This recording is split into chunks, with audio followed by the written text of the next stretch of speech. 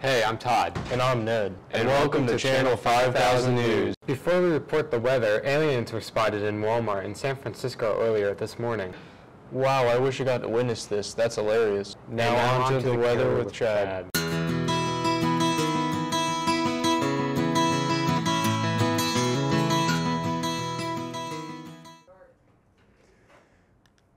Today in San Francisco, it'll be partly cloudy with a few showers and around 68 degrees Fahrenheit.